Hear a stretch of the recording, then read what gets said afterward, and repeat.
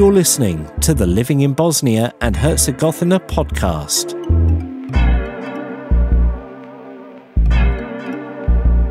We're sat here in the garden, yes, because why sit in an air-conditioned, gloomy room when at least, even though you're sweating buckets, that you can get something, you can feel a bit better. It's only going to be 35 degrees today, right? 35? I think it's going to be a bit warmer than that. Tomorrow, 37 degrees. Oh, I'm just going to go away and melt. Anyway, this week on the podcast, I'm joined by Jonathan Gruber, who has arrived about 2 weeks ago, I think, he'll tell us, in the north of the country, and then has gone off around the region. And as normal, I have difficulty in doing research. I think it must be the worst part of my ill-disciplined self. So, Jonathan, without being boring, Sure. First, welcome. And who is actually Jonathan Gruber? So, Jonathan Gruber is a 54-year-old native of Brooklyn, New York. Raised in a nice working-class family in New York City, but I made my way over to Europe after college because I met a Dutch woman, and then she and I moved in together. We broke up really fast, and then I stayed in the Netherlands for a few more years, and just as I was about to leave the country, I came across a woman who was a Bosnian refugee, so we're talking about 1994 already. This is quite a while ago, my friends, and I fell in love with her, and then we got married, we had children, so it was a neutral place, the Netherlands, so we stayed there, and I still live in the Netherlands to this day. Having said that, I have been coming back and forth to this part of Bosnia, the Banja Luka area, right? You called it what, northeast? Northwest, Northwest, think. excuse Yeah, me, northwest Bosnia. And I've been coming here since 1997, when there were still tanks rolling in the streets for the peace force that was holding this country together, because it was, evidence of the war at that time was still incredibly evident. It was everywhere. A lot of the roads outside of the cities where the fighting was, they were basically some tarmac with giant holes in them, being held together by holes is the expression, in all these shot up villages. Place doesn't look like this now. Bosnia is all nicely cleaned up, and it's become a pretty wonderful, peaceful, beautiful place filled with incredibly kind people, and I come here gladly all the time. And I'm back for the first time after a big COVID break, right? So this is my first time back in 2 years, and it's better than ever, folks. I love it here. I found you by chance when doing, I mentioned earlier my poor research skills, but I was researching, I can't remember exactly what it was to do with Bosnia and Herzegovina, and I came across this podcast, which I've subsequently found out won some awards. And it was about this guy, Jonathan Gruber, and a lady who had been born in Banja Luka. It was an almost, how would I say, warts and all story. And that captivated me. And I said, I've really got to meet this guy. So you can imagine my excitement at the moment, having the chance to talk to you. How the heck did you come to get into a situation where you talked about this love story, really, about a guy from Brooklyn that meets a girl from Banja Luka? How did that podcast, that whole thing come about? Right. So this is actually, I know that my son was 2, I think, when they made that. He's 19 now. So that means that's 17 years old, that documentary. It was a documentary. And when I moved to the Netherlands, one of the first things I did was find myself some work at an organization called Radio Netherlands, which at the time was the external broadcaster of the Netherlands, the equivalent to BBC World Service or Deutsche Welle or Voice of America, that kind of thing. So it was, for the most part, it was a shortwave broadcaster that was quickly in the process of becoming more and more irrelevant after the end of the Cold War. But I started working there, and I began my journalistic radio career there, first doing news reading, and then doing actual reporting, and then doing program making, and then doing documentaries. So now to the relevant part. One, we had there a documentary maker named Dira Sujan, and Dira Sujan met me and my wife, and we were funny and difficult people. I think that's funny and difficult. That has not changed. We are both funny and we are both difficult still, and we have, I think our relationship could best be described as loving and stormy. And that, too, has not changed. But back then, we were both beginning to realize what we'd gotten ourselves into with these very volatile personalities, right? So, sorry, I'm just going to put my water down. So Dira got this idea to just sort of, as this strange international couple with a kid, in the meantime, we have 2 kids, to interview us about what it was like to be in that relationship. And it turned out to be, what could I say, stormy, but also entertaining. I think funny. I think the world gets, I think there's a certain amount of schadenfreude on the part of the listener, listening to, how we describe each other and the relationship. And, there's singing and there's laughing and there's cursing and there's crying. And I think my life continues to be this way. It hasn't changed. Yeah. I was mentioning to you a little earlier about my daughter living in Brooklyn, the area of New York, Brooklyn. And you said, where was she living? And I said, Park Slope. And you said, oh, the posh part. And I've been thinking, what was it like for you in Brooklyn when you grew up? Is it the Brooklyn of today? So Brooklyn's huge. It has 2.5 million people.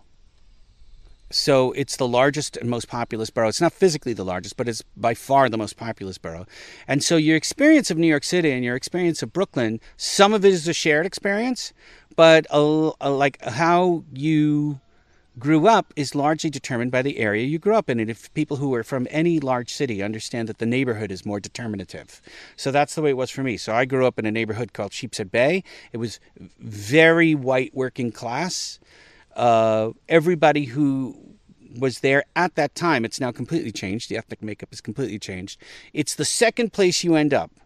The first place is the people who are literally right off the boat, because it's all people who are the children of immigrants, as is ever the American story. And the first place you end up is in a ghetto, and the second place you end up is in a place like Sheepshead Bay, which is slightly better than the ghetto, but not really great yet.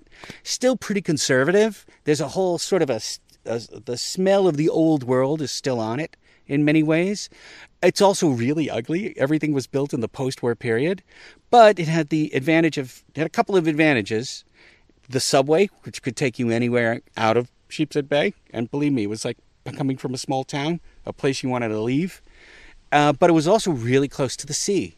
It was close to Coney Island, which you may have heard of, and Brighton Beach, and so its proximity to places much more interesting was okay. But Sheepshead Bay itself, it was I would say it was largely made up of Ashkenazi Jews, so Jews from Northern Europe, and Italians, and some Irish, which through some strange quirk, some strange ethnic alchemy, turns out to be an ethnic mix which really works. So if there was ever conflict in that area, it was never ethnic. Nobody was calling each other ethnic names. You know what I mean? It was just for everybody, it was like taken for granted that you were either Jewish or you were Italian or you were Irish, and it was all good. It was all good for some reason. Yeah, there were always fights. There was always problems because it was a working class neighborhood, but it was never about your ethnicity. Isn't that interesting? I was about to say, London, we have the same sort of thing, but yeah, I don't know. When I was young, I can't remember the ethnic name calling, but I do remember that we would call each other's names whether we came from north, south, east, or west London. So right, yeah. We were ethnically joined up in each of those areas.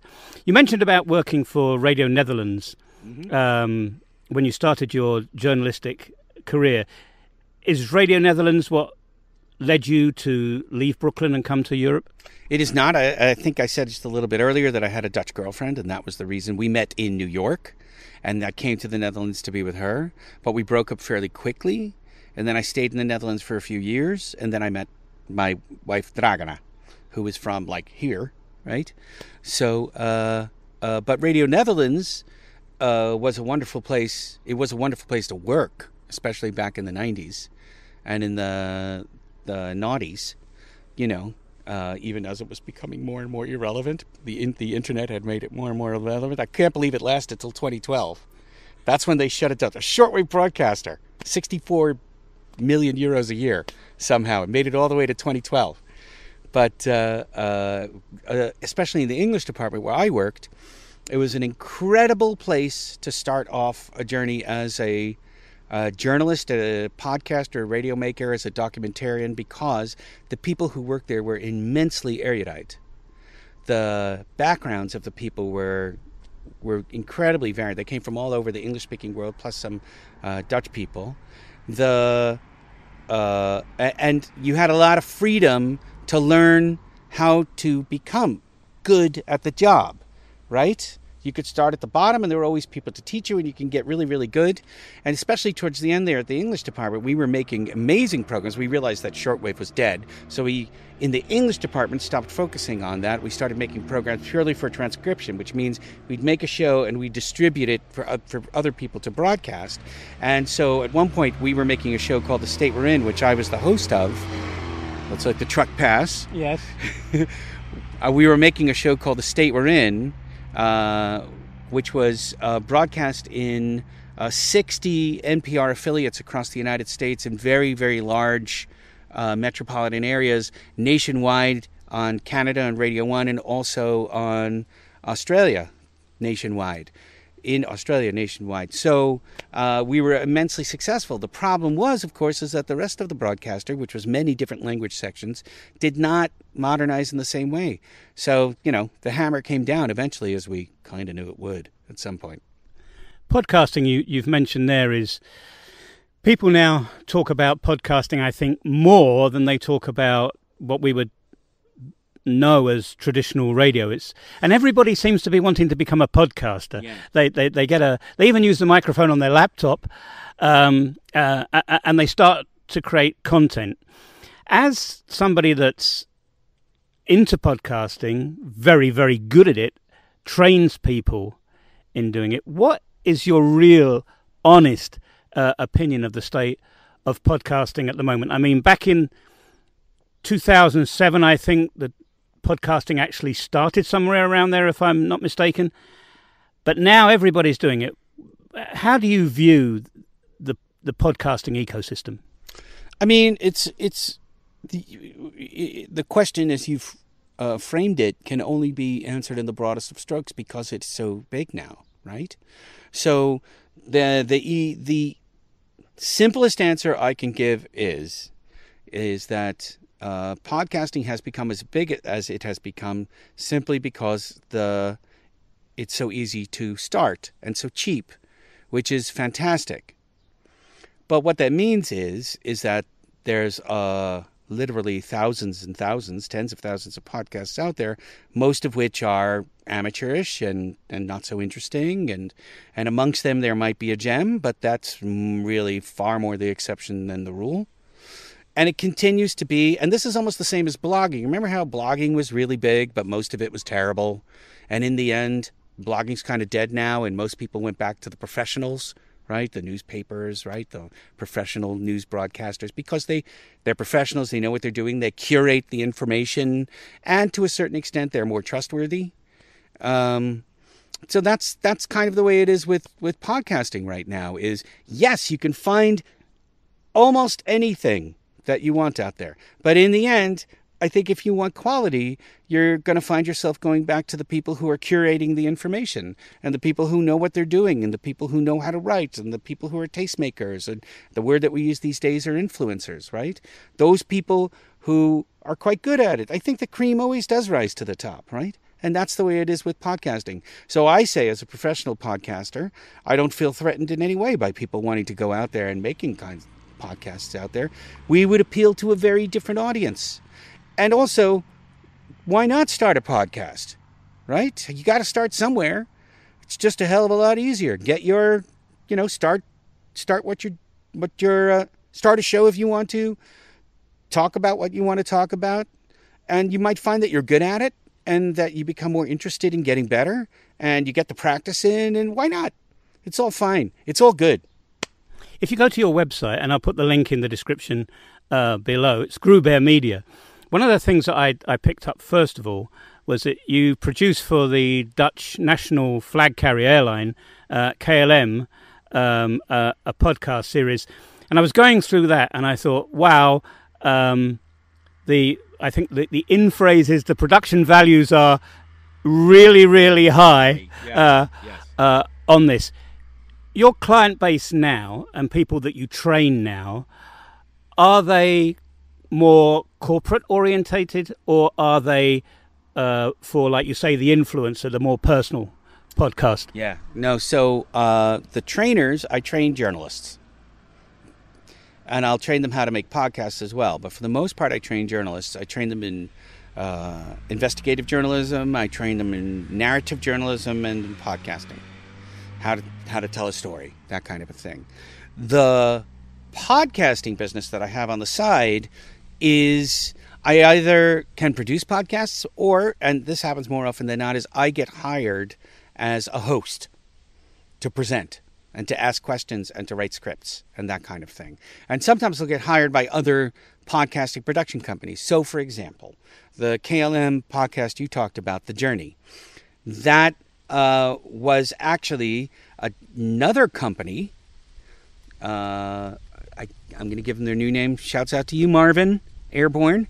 The Airborne is a great branded podcasting production company in the Netherlands. They are extremely good, and they've carved a place for themselves out in the market of only doing high quality, right? Because I make a lot of other podcasts for other broadcasters in the Netherlands as well, but a lot of that stuff is cheap and cheerful, right? Very easy, just roundtable interview kind of stuff that's super fast to make and takes a minimum of pre-production, and I'm perfectly happy to do that, and sometimes it's even really good. But the stuff that we did for KLM, that was fantastic. They Airborne only makes high quality stuff, right? That's their section of the market. And so the idea was for KLM was to produce something that had something to do with travel. That's why it's called The Journey. But really, most of the traveling, even though there was obviously physical traveling involved, happens inside people's minds and the experiences that they had. And then there was an excellent budget for doing all of the sound design to make it all sound fantastic, right? And we had the time, and this is a real luxury in today's world, the time to find guests who had really good stories. That's probably at least 50% of the work, is finding the right person to talk to, right? You mentioned storytelling, and I'm passionate about trying to find stories. Whether I'm a good storyteller or not, that's a different issue. But to go back to your visit here and what you see has changed from, as you say, back in 1997 to here we are in 2021. I would say this region has got amazing stories to tell. Sure does. But when you go onto your favorite search engine of choice, you don't find much in the way of positive stories or storytelling. You just find a whole host of misery and anguish. Why do you think that is? There's a lot of reasons. I mean, the first is that if we're talking specifically about the news business, bad news is news. If it bleeds, it leads, right? Good news stories don't really get done. That's just not how the news industry works. And the second thing here, of course, is that, you know, up until the advent of the internet, this was a deeply isolated part of the world, you know, and you could tell that, you know, you cross the border over at Gradiška and you ended up in another world that was like 20 years behind, you know, and it had a particular look, it had a particular feel, technologically undeveloped, and, you know, and of course, especially back then, this is all changing in the younger generation, people who were wonderfully monolingual, you know, if you didn't speak Serbo-Croat, you had a problem because nobody here was going to speak your language, right? And, you know, it's not exactly the most cosmopolitan place, you know? These things are all changing. I mean, this place is becoming ever more open, and people here are beginning to, especially the younger generation, they're all learning English. The internet, again, is changing all of that. But there just wasn't a lot going on. And then also, let's not forget that this is the Serb part of Bosnia, and the Serbs were largely painted, and probably there's a good argument to be made for that, as the bad guys in the war. So the Serbs get a lot of bad press, despite the fact that on one-to-one basis, you'd be hard-pressed in Europe to find more congenial, open, friendly, generous people than the Serbs. I say I have so much love in my heart for the Serbs and for the people who live here. And this is a fantastic place filled with marvelous people. But there's no getting around the fact that in this last war, not talking about the cycles of wars previous, but in this last war, the Serbs were the aggressors. And as a result of that, they get painted with that particular brush. Now, in the wars prior to that, they were often the victims, which explains why they developed this sort of never-again mentality and became the aggressors in this last war. But this is how the cycle of violence works. But there's no getting around the fact that as a result of this last war, the perception is that the Serbs are crazy and violent. They're not. They're not crazy and violent. They're kind of fantastic. But there is this perception, and there's no getting around it. When I've had guests visiting here, and they walk through the main street of Banja Luka, or they travel around into the villages, they actually say that this is a pretty cool place to be. And sometimes, when you're making stories, when you're, coming up with things, me in particular, just small village stories or small town stories, the reaction from people is quite overwhelmingly one of surprise. People still make mention of the war when I tell people I'm going to. Is it safe? I'm like, yeah. I'm like, this war ended in '96. It's 2021. Yeah, it's safe. Nobody's got a gun. I'd rather walk through the center of Banja Luka at 4 a.m. than walk through the center of St. Louis. That's walking through St. Louis or certain parts, a lot of parts of the United States these days at night is a far more dangerous prospect than walking anywhere here. This is a really safe part of the world. You've been here for a few weeks now. What have your highlights been from this trip? And I say that because, on a first trip, everything is those first impressions and people refer, the highlights are, but you're a return visitor. Yeah. What have the highlights been about this visit? So probably we built a pool at our Vikendica thing. My wife surprised me. Oh, tell me about your Vikendica. That's amazing. So my wife is from a village very close by. She's actually grew up in Banja Luka, but her family is from a village 5-10 minutes from here, called Šušnjari, and they've always had land there. And in fact, if we keep going back to the war, that land saved them because they were able to grow a lot of food. Yeah, like here where we're sat now. Yeah. And but my wife, starting about 10 years ago, she got this vision of building a beautiful house. She's got a great eye and she's a really good designer. And then I can't even remember exactly when, but about 7 or 8 years ago, maybe even 5 years ago, I can't remember. The house turned up. It just turned up one day. She did it. She went on a visit and she had it designed and she had people build it. And it was there, and it's kind of amazing. It's not big. This term Vikendica, you can hear the word weekend in there, right? So your little weekend house, like the Russians call it, we call it a dacha or something like that, right? Yep. And it's always meant to be small and simple. This was nice. This is not so simple, this house. It's really nice. Small, but very modern. And this last time around, she surprised me. She managed to keep it from me, but she'd had an in-ground pool built as well. So this thing has just been fantastic. So definitely the highlight for me and for my kids and for all of us, and the center of the extended family here has been the arrival of the pool, because we're all having a great time with that. The second thing that happened here, because when we always spend at least 5 or 6 days on the Croatian coast, which, folks, if you've never been there, it's quite beautiful. We discovered Opatija. I've never been to Opatija before. Which is never been there. We normally go to Rab if we go to the Croatian coast. One of the islands, right? Yeah. So Opatija is right next to Rijeka, which is one of the larger cities on.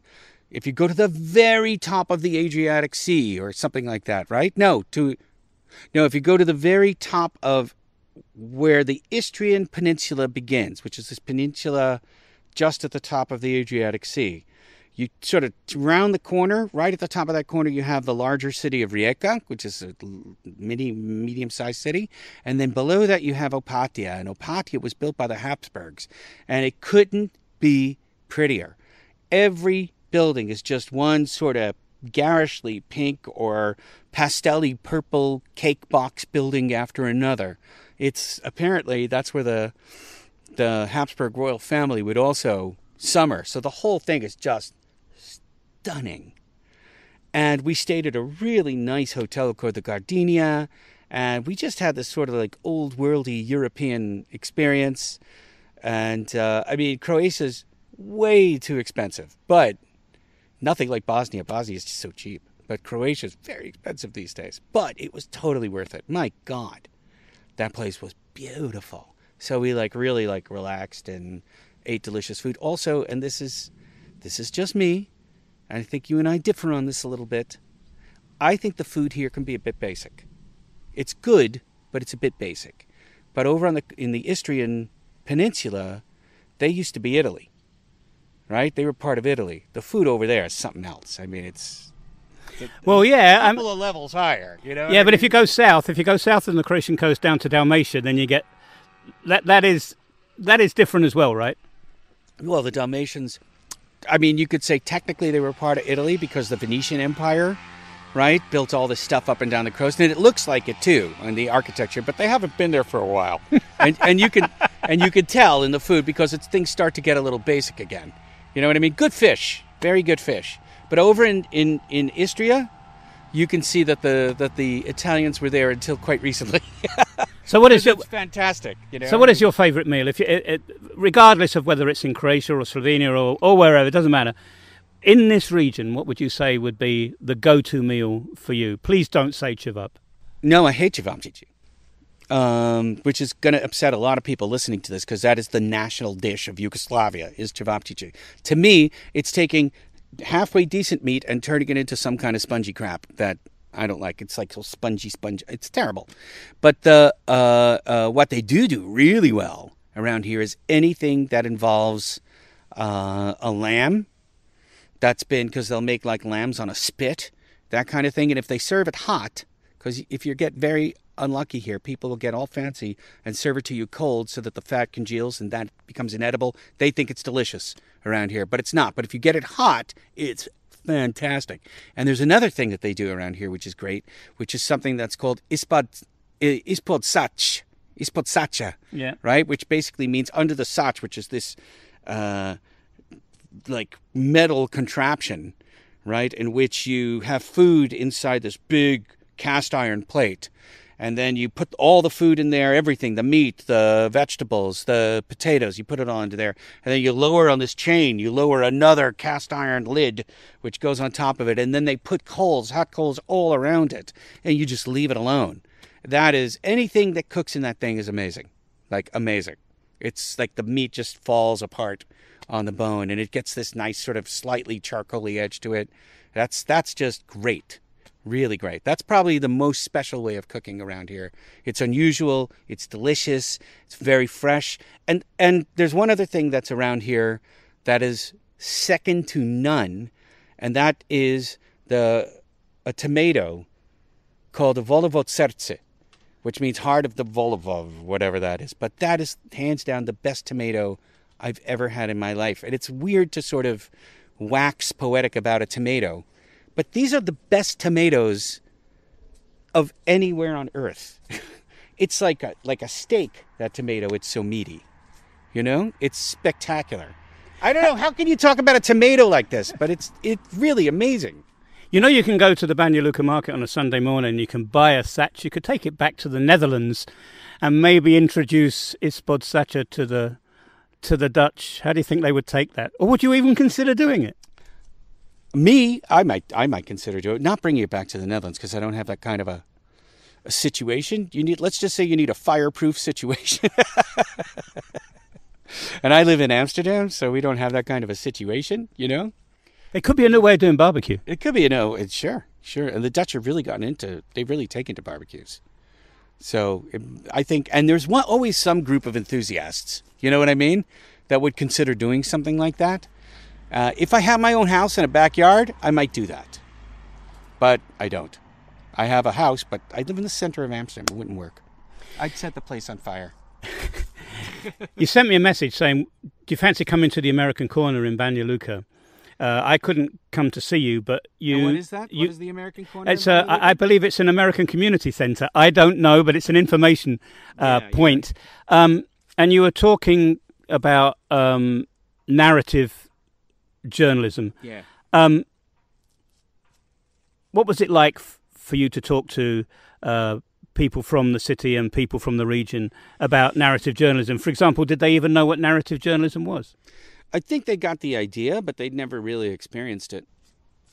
And narrative journalism, for people who are wondering what that is, a standard form of journalism is the 5 W's and an H journalism, where you have the inverted pyramid and you get all the information in the first 2 paragraphs of a story, or right at the beginning of a television news story or a radio news story, right? You get it all in. In a narrative news story, you don't do it that way. In a narrative news story, you're literally telling it in story form, right? So you create a central question, and basically the story gets more interesting as you go along, rather than less interesting, like in a standard news story. And you build it all the way to a climax. And so the idea is that you want to give people the news, but you want to do it in story form so that they become more emotionally involved, because human beings have evolved to attach emotion to information. And if you do that, you retain it much better. And this is very important, you care more about it. Whereas most of the time, if you have a news story, you don't really care all that much. You get the information, but you don't retain much, and you sort of move on to the next thing. And whereas if you tell somebody something in story format, they understand why something matters to them. The stories become humanized. They can relate it to their own lives, and then they care. So that's the main difference between 5 W's and an H journalism and narrative journalism. And so I prefer to do narrative journalism. It's more satisfying as a journalist as well to do it that way. What was the response to what you were talking about? Was it, oh, here he comes talking about something new, or is it something that you think might be embraced? Because when you, especially with television here, when you watch television from almost anywhere in the region, it's definitely the W's and the H. Well, first of all, professionals from that industry did not come to the American Corner that day. Probably because they don't speak English. That's probably the biggest issue. And also because it was very impromptu. We set it up. I did it on a Wednesday. I'd met the person at the American Corner quite coincidentally at a barbecue where we were doing ispod sacha. And it was the son of a friend, your doctor. And he... Oh, Berko. Yeah, Berko's son runs the American Corner. Oh, wow. Yeah, so he said, why don't you come and talk there? So it was literally Sunday we agreed to do it. Monday it was advertised, and then we did it on Wednesday. So there wasn't a lot of time for a huge crowd to come. So we had a good, it seemed like 10 people were there in the end. And it was all the people who came saw the usefulness of this, seemed to have a really good time, and left, I think, kind of inspired by the concepts that were in it, and also the way that I've taught it. I've been teaching it for a long time, so I've kind of gotten good at it now. And so they seemed kind of inspired by the whole thing, and that's great. But is it going to have an effect on how journalism here works? No, not yet. Maybe. I think things are changing a lot. Like I said, the internet has changed kind of everything. The whole paradigm of how everything works and how people are influenced, here it was used to be very insular and a very closed world. But there's this whole new generation of people growing up in Bosnia, regardless of their backgrounds, ethnic backgrounds. They're all having the shared experience of being young and being exposed to how social media works now. And they're going to be so different from their parents. So how it'll all work in the future, I don't know. But I know it won't be the same. I know it's going to be very, very different. Yeah. I'm wondering about, how people will tell stories about the country and the region as it is today. There's very few of us online telling stories, I think, in a meaningful way. And I'm finding it very difficult to find a key that will unlock the potential of people from here to start to talk about where they come from. You know, as I go on to say about people that we host here, and they meet local people, almost without fail, it's, why did you come here? And if that is the if that is the underlying thought going through people from here, to get good stories coming out of this country being told by the people from this country, it looks like a bit of a Mount Eiger situation, but with very little in the way of climbing gear. Yeah. I mean, this is a mixed blessing, though, isn't it? Because on the one hand, the fact that it's a bit of an undiscovered part of Europe means that it's not being overrun, which every other nice part of Europe has been overrun. I think they'll get here eventually. I think probably there's a number of big issues. But issue number one is the fact that all of Bosnia is not in the EU. It's not even in the running to get into the EU. There's no discussion about it. And there's poor road infrastructure. So getting to this part, yeah, it's all a bit unknown. It's all a bit difficult. I mean, how long are the lines at the borders?